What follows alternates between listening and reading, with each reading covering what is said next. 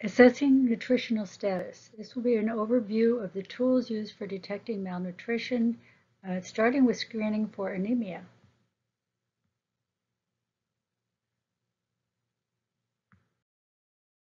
Mama Project has created and adapted tools to quickly and accurately assess malnutrition in women and children.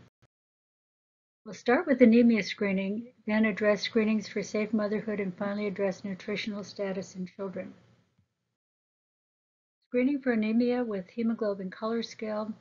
This is recommended when laboratory testing is not possible. It's indicated in populations with high levels of malnutrition, malaria, intestinal parasites, and high incidence of maternal mortality from blood loss. When you finish this section, you can watch the video describing the technique for screening for anemia with the color scale. We'll briefly mention it here that you clean the fingertip or heel with alcohol, you get a drop of blood, you apply to absorbent paper, blot firmly, wait 30 seconds, compare to a chart, read in natural light. Results may be in between the color blocks, but you're not trying for accuracy, you're trying for an estimate to the nearest gram per deciliter. The normal ranges are there. Next, we'll talk about maternal anthropometric measurements as predictors of cephalopelvic disproportion in nulliparous women deciding whether to deliver her baby near a facility with surgical services. Now, these measurements are a guide. One of the biggest problems in the developing world is early marriages, early motherhood. Before girls are really done growing, they may be married in their teens and even younger. Child marriages are a huge problem, and the word needs to get out that girls should not start having babies until they themselves have finished growing. This is a very important message, not just for the survival of the child, but the survival of the mother. When women are giving birth to babies before their pelvis has finished growing, that is a very serious problem. But how can you quantify that? Well, you can measure the girl. This is not usually done out in public, but this a good time to have this sort of an exercise is when you call a get-together of all the women and girls in the community, call it a day for the girls. No boys are allowed, no men, because women are not going to talk about reproduction in a mixed gender setting. So if you expect to have participation and discussion and have people really learn from the event, you need to have it women only. So how do you measure? What measurements do you take? Well, girls who haven't finished growing, who are stunted, who are less than 150 cc's in height, are at higher risk. And the least risk is her own ideal genetic potential. So you measure her height. Measure the intertrochanteric space, and you can estimate that or measure it quite nicely by what they call the Breisky tool, which helps to measure from the trochanteric prominence at the hip, from the right to the left, and that should be greater than 27.5. If she's less than 27.5, she is at higher risk. She hasn't grown to her maximum yet. The lateral sacral rhomboid is the prominence of the sacrum, which you don't have to have the girl undressed. You can feel this right through her clothes. The lateral aspect of the sacrum should be more than 9.5, less is higher risk. And actually, even her foot length is important. Now, the foot length of 23 is considered a boundary for a small foot that hasn't finished growing. Now, you can also measure her mid-upper arm circumference, just like you do the mid-upper arm circumference of children between a year and 5 years, 12 to 60 months usually. But the risk for the mother or the potential mother of having intrauterine growth retardation and associated high risk of poor immune function and poor intellectual development in the child, that correlates with the mother's weight and her arm circumference before pregnancy. So the mid-upper arm circumference of less than 23 says that girl's not ready for safe motherhood yet. She needs a little more time. She needs to grow a little bit more. And greater than 23 is associated with less risk. And as in everything that we're measuring, it is best for her to grow to her own ideal genetic potential. Now, the level of anemia associated with higher risk of maternal mortality in pregnancy and postpartum. Severe risk is a hemoglobin under 8, moderate risk is 8 to 10, mild risk is 10 to 12, and low risk is no anemia. Now, when you're having your days for girls, there are many things that you can talk about. Safe motherhood topics that apply to all cultures. Number one is the need for support from family, friends, and community. It's important to stress that child health begins before birth. Mother's health also starts before her own birth. She, in order to be the healthiest possible mother, has to start out as the healthiest possible baby. It goes from generation to generation. Talking about motherhood in the community, people can tell personal stories. In your family of origin, how did you learn about puberty, menstruation, sexuality, pregnancy, delivery, and caring for babies? And number 6, how are young people learning now? Are they learning enough? Do they have enough support, enough education? Number 7, can you share your own experiences with puberty, pregnancy, birth? In your community, do women go to the hospital? Are husbands involved? Are there midwives active in the community? How about doulas? Who supports the women through labor and delivery? Number 9, how do women decide where to deliver? Number 10, how do they arrange transportation, housing, childcare? And number 11, what are women taught about feeding their children so that they have the best chance of being healthy adults and parents? Are there food taboos for babies, toddlers, youth, menstruating girls, pregnant women, nursing moms, and women in childbearing years?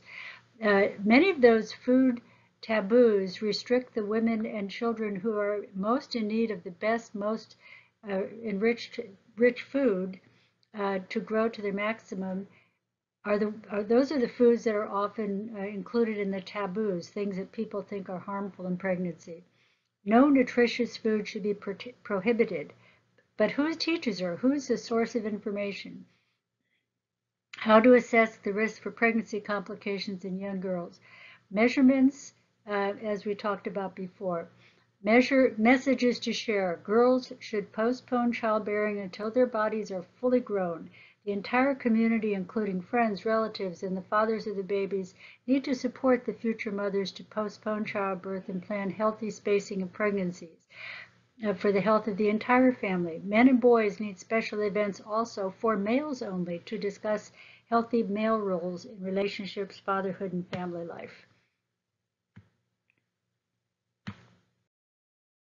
And focus groups on safe motherhood, number of questions to ask. When should we start thinking about the girl getting the right foods to prepare her body for motherhood?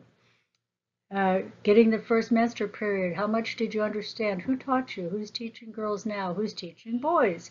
Measurements, how to know if a girl has grown enough physically. How to decide when and where to have children. Who is with her in her labor? What's taboo for the women and children? Are there customs that surround pregnancy and childbirth that are helpful and comforting? Is there folklore? This gets people really talking and having a good time telling what they were told they shouldn't do in pregnancy. Are there dangerous customs? Is there a fear of curses or evil forces that could harm the mother or child? And are there new options or treatments that help the mother and child? Children who get good care and nutrition grow well. Children who are hungry for food and attention fail to grow.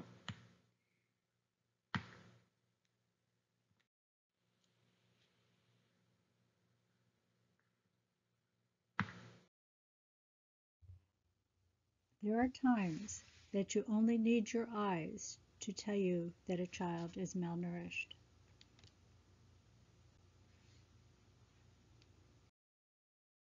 But to document mild and moderate malnutrition, it is necessary to measure children. Detecting and classification of malnutrition reveals if a child is malnourished and how badly, and if a community has a problem with food security and how badly is the population suffering. Parents, community members, and government agencies need to know how the children are growing. But how do we know what is normal? Are children being compared to children from developed countries? Nope, not anymore. New 2005 and 2007 international growth standards have been established by measuring children from every race and nationality to see how they grow.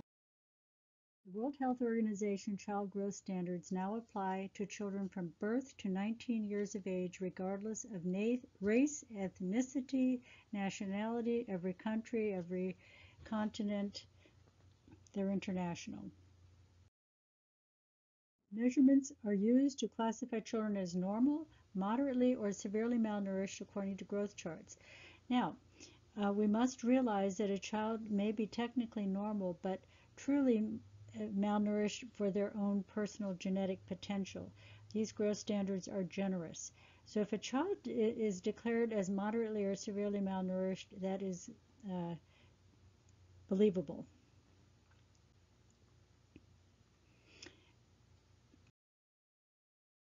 These are the job aid weighing and measuring charts and instructions from the World Health Organization.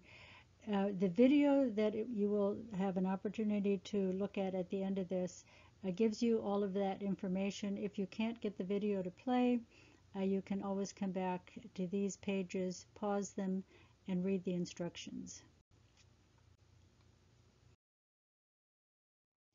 These infantometers, infantometers and stadiometers are heavy and difficult to carry, so it's harder to use them in brigades and portable activities, and mobile activities, house calls, etc. But these are what is used around the world. We like the tools that we've invented because we've made them to be portable. Standing height has to be done accurately. Take the shoes off, make sure the child is postured correctly. Growth charts can be confusing and time-consuming, so Mama Project has created easy-to-use tables based on the new growth standards. They're not enough. We also need to put the information into computer programs to analyze the children's growth much more precisely compared to the norms. But for to be able to tell the mother right away if her child is normal or mild or moderately malnourished, it's a useful tool. Mama Project's tables aid rapid field assessment of children. The tools are the health flagpole and the laugh infantometer facilitate accurate measurements. The nutrition ruler is a useful tool for malnutrition in 12 to 60-month-old children and women of childbearing age. But it is useful between 12 and 60 months. Healthy children have a mid-upper arm circumference above 14 centimeters. Below 12.5 centimeters, a child of that age may be severely malnourished. But that's become a bit controversial. Women of childbearing age should have a mid-upper arm circumference over 23 centimeters. The MUAC controversy. The MUAC mid-upper arm circumference cutoff for severe acute malnutrition has been debated recently. It does not appear to be a sensitive enough indicator as would be desired for a screening tool to be used in the community setting. It's easy to use, portable, cheap, but perhaps is most useful for monitoring recovery than for detection. The proposed cutoff points have ranged for acute severe malnutrition wasting have ranged from 11 centimeters to 12.8 and sometimes higher. Um, it is not sensitive enough. It is much better to know the weight for height to see if a child is wasted, and too many children are missed if you rely just on the mid-upper arm circumference. So the questions that we want to answer with all this measurement that we're doing is this child or adult well nourished, or is he, she in need of attention? Is his or her degree of malnutrition moderate or severe? Is he or she getting better? Our tools can give us answers starting with the tables. If we want to know, is this child too short? Is this child too thin?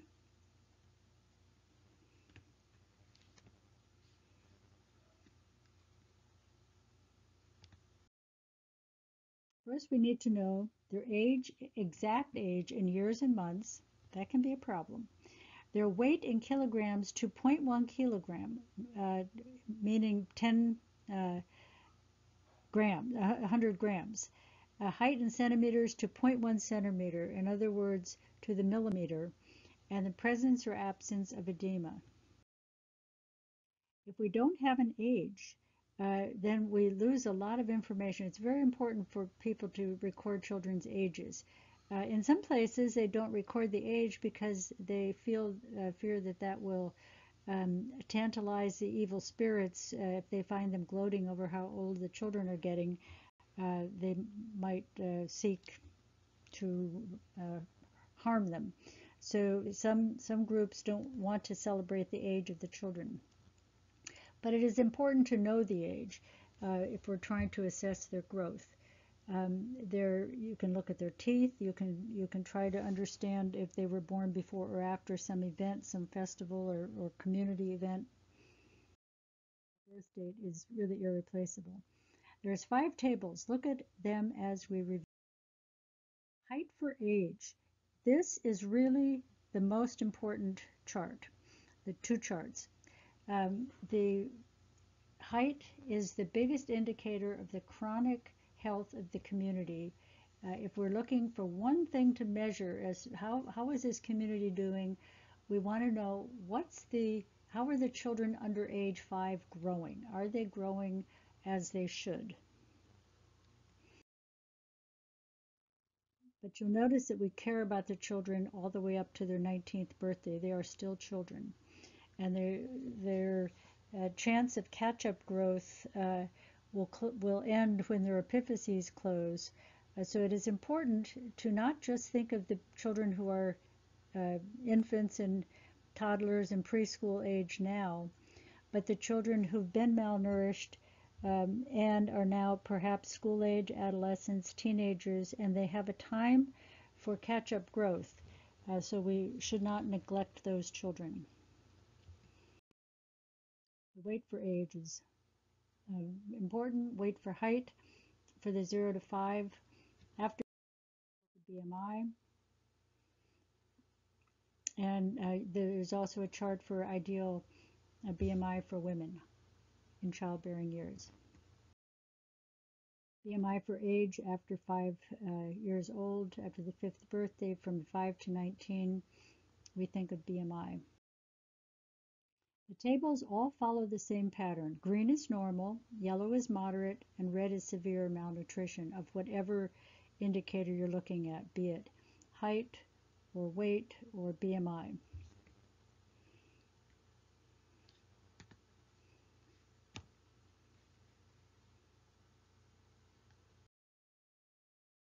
Now, time to practice.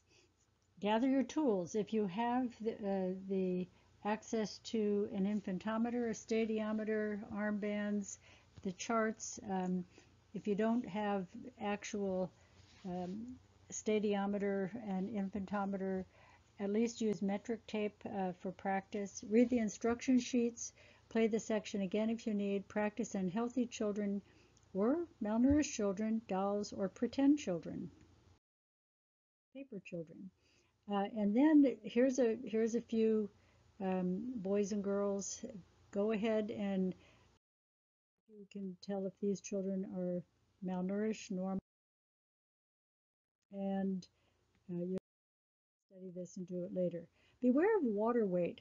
When a child is so sick that he or she has swollen up with water, he or she will be heavier, making him or her look healthy on paper only. Sometimes a mother thinks that this child is healthy because he's looking plump. And when he starts to go into rehabilitation, he'll lose some of that water weight, he or she, and start to look more wasted to the mother. The child is actually a child who is very wasted to begin with, but swollen up with water. And there are times when the mother is alarmed that the child is wasting away before her eyes as their edema is being mobilized. Always look at the child and check for edema. Any child in a setting where there's malnutrition as a public health problem, any child who is swollen with water should be considered severely malnourished.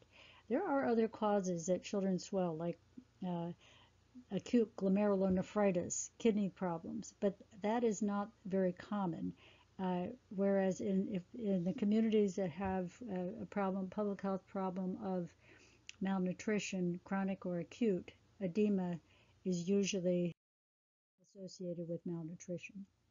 So, when not to believe your charts, but to believe your eyes, if you have indication of severe malnutrition, acute, no matter what the weight shows, if you see a child with kwashiorkor, that indicates protein deficiency and other nutrient deficiency.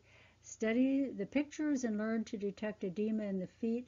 If you have a child with marasma, the wasting, that indicates total calorie deficit, wasted arms and legs especially, bloated belly, and protein deficiency can cause swelling and may falsely elevate the weight.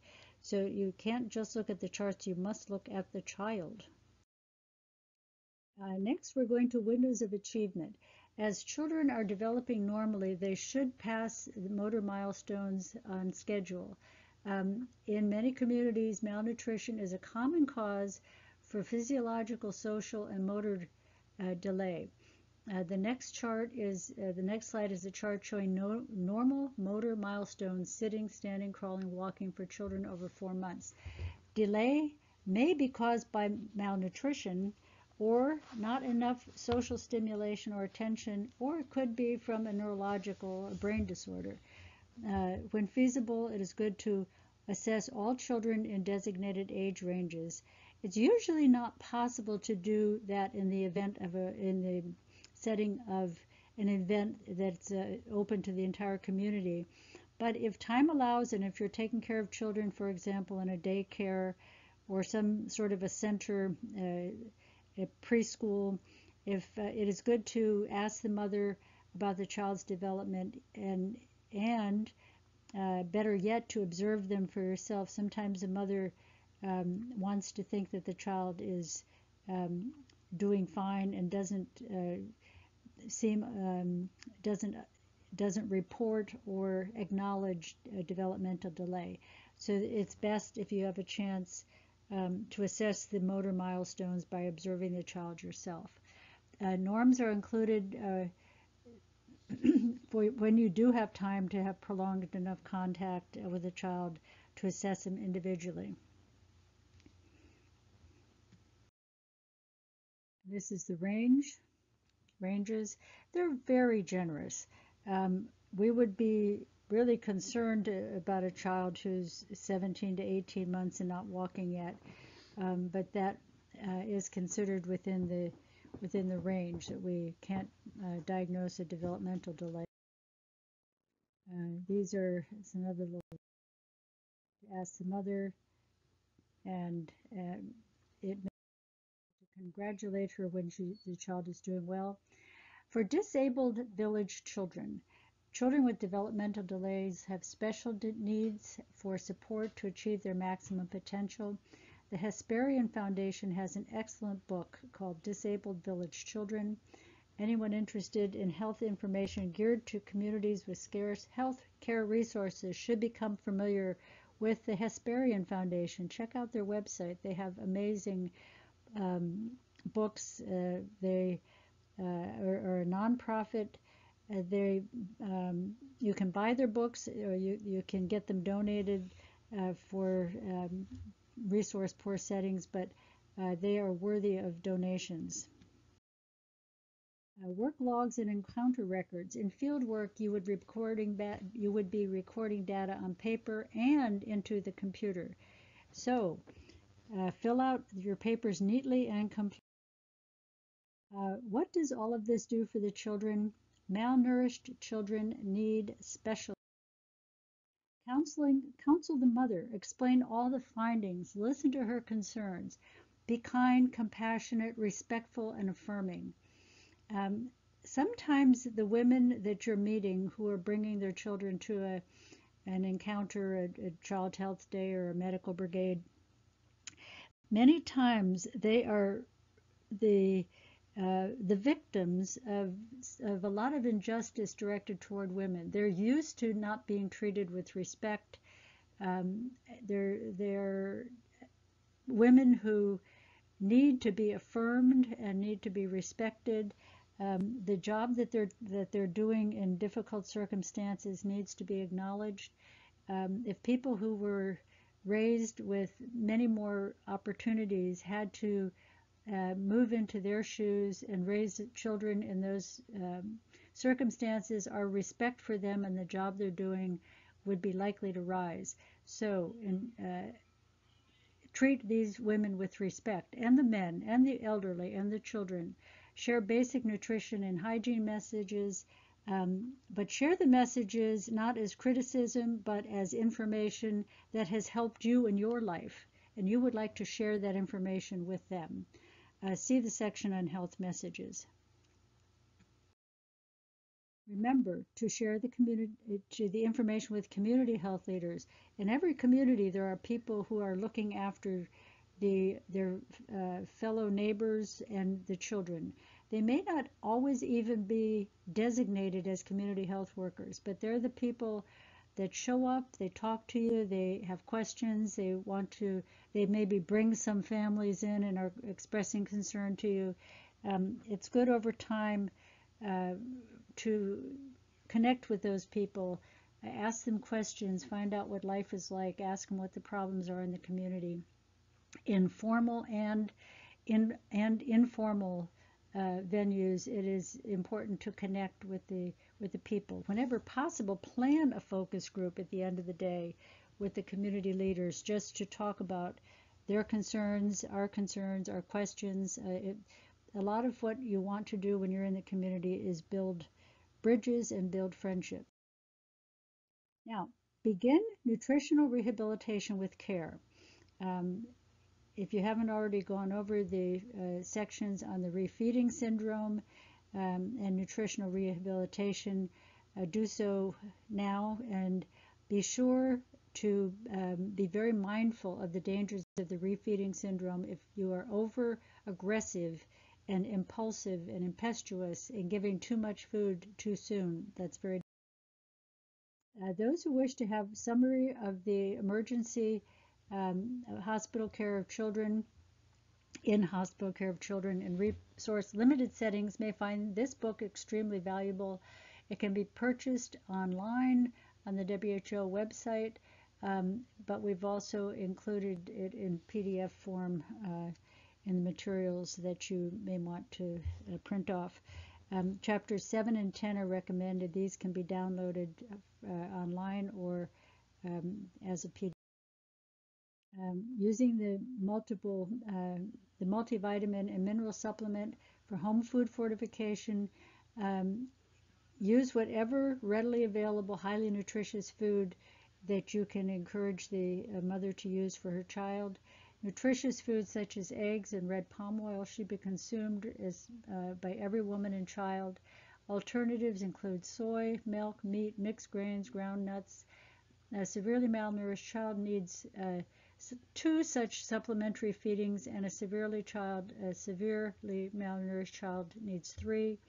Now, those are rough guidelines. However, if you have an ability, a clinic that is stationary, that you can be seeing the child regularly and giving them nutritional food supplements according to their weight, according to the recommendations in the IMCI book, that is better yet. Systematic, ongoing nutritional rehabilitation in the community. Follow the guidelines. But at the very least, you should think of 2 or 3 supplementary feedings per day. The Lumber Project promotes the strategy of food fortification with a balanced formula of micronutrients that contain all of the 21 essential micronutrients. That can be added to food in home, in school, in orphanages, feeding programs, hospitals. How much? 1 level mini scoop for every child 6 to 12 months who is as they're weaning from breastfeeding and starting to eat complementary foods.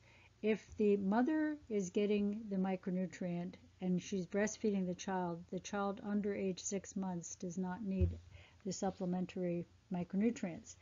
An important message here too for malnourished infants is skip the weaning food.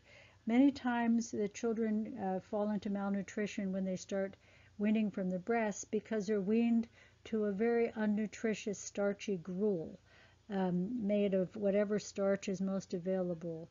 And that is a very, very serious problem. Weaning to the food that the family is eating, little at a time, introducing the food that is on the family table, sweet potatoes, fruits, vegetables, anything that the family's eating, eggs, meat, milk, cheese, whatever is available to the rest of the family, the baby should start weaning to those foods, not to a gruel of sugar and starch.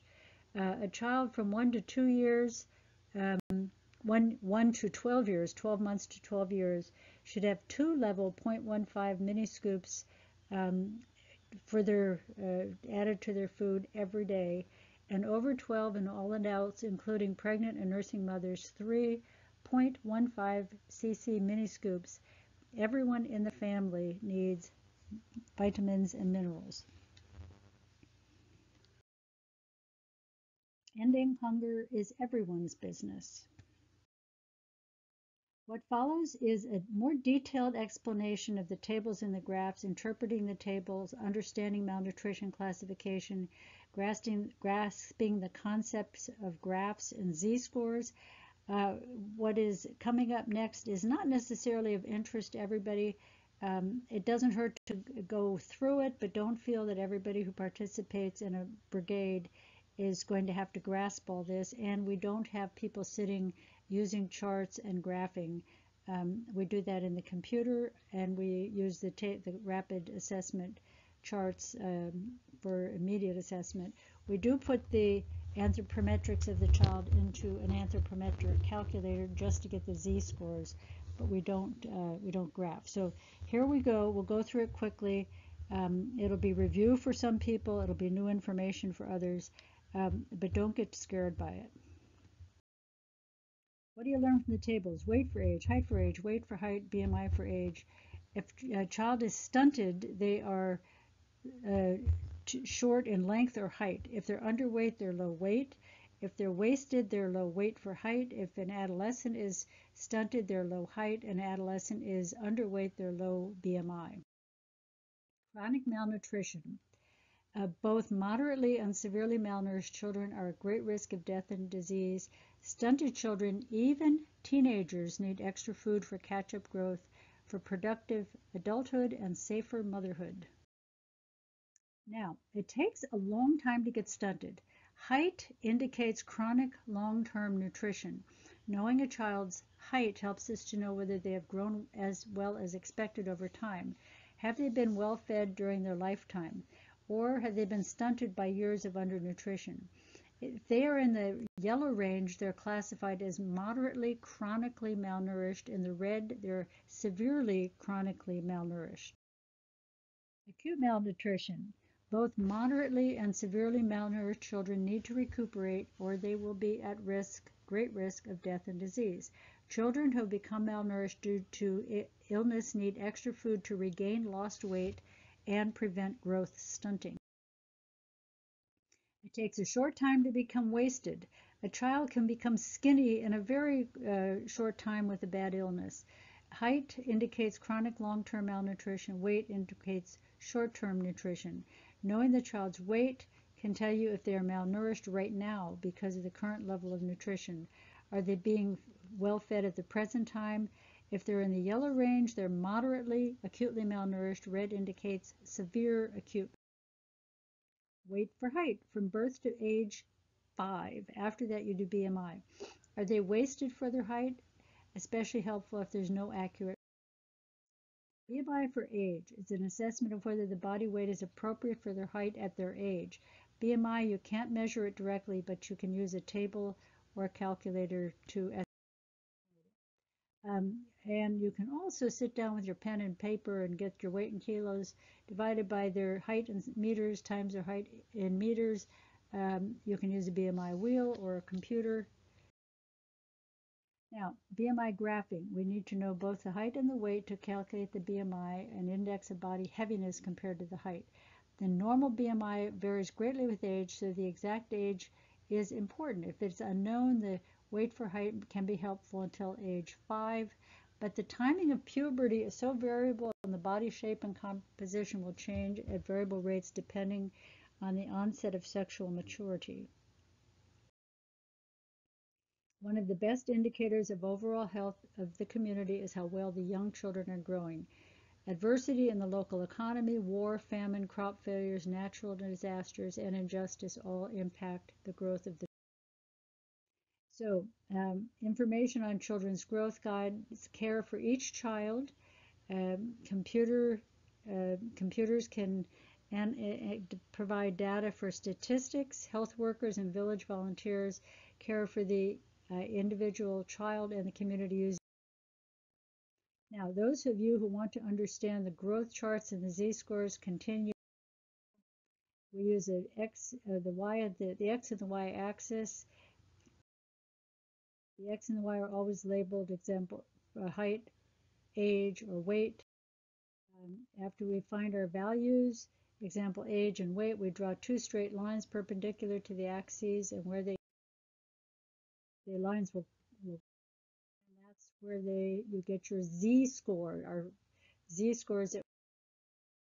We are now going to look at some graphs to see how they're used to determine whether or not a child is malnourished. We'll use the boys' age 0 to 5 weight graph as an illustration. The same principles apply to all of the graphs. When children are weighed, they usually gain weight as time passes. When researchers graph the weight compared to the age, the most common weight is represented by the line marked 0. A child whose weight for his age falls and that line gets a score of 0. They are zero distance from the middle of normal, the most frequent weight for the age. The next slide, the 0 will be darkened. The line going from birth up to 5 years. The darkest one is the average age. Boys whose weight for their age fall between the 0, also called 0 z-score line, and 2, the 2 z-score, are higher weight than most of the common, but still normal. That's illustrated. Okay, those little boys are heavier than the average, but they're still normal. Boys whose weight is below the middle of their age group, 0 z-score, but above the -2 line, -2 z-score, are also normal, but below the most common. That's illustrated by the green shading. And you can see that the boys in the green are lower than normal, but they're still lower than average, but they're still normal. If a boy's weight for his age falls in the area between 4 and -2 z-score, he is normal. That's the 2 shaded green areas. The 2 z-score line and the -2 z-score line are the boundary between normal weight for age and either overweight or underweight. Children who are mildly malnourished may fall in the area between 0 and 2 because -2 because they have fallen below the weight they could have achieved if they had been well fed. They've fallen below their own genetic potential, but they're technically not abnormal. The red area between 2Z score and 3Z score represents overweight, and between minus 2Z score and minus 3Z score represents a moderate degree of underweight, moderate. Malnutrition, that's the red there. If a child's weight for age is above the 3Z score, he is obese, and if below the minus 3Z score, he is severely underweight. This is an emergency. Use rulers or a different straight edge to line up the two values carefully so your conclusions are accurate. Make sure all the lines are perpendicular.